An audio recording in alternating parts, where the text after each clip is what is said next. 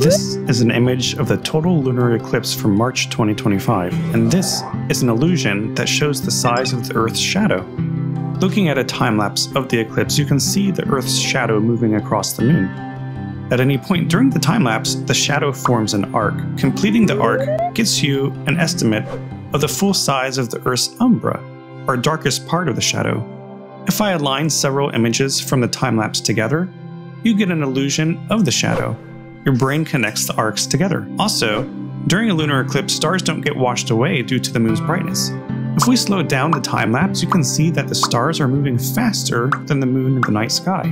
Of course, the Earth is rotating, which makes both the moon and stars seem like they're moving in the sky, but the moon's distance and motion to the Earth relative to the stars makes it seem like the moon is moving a bit slower than the stars. And about twice a year, the Earth and moon line up just right for a lunar eclipse. Although not all lunar eclipses are total eclipses.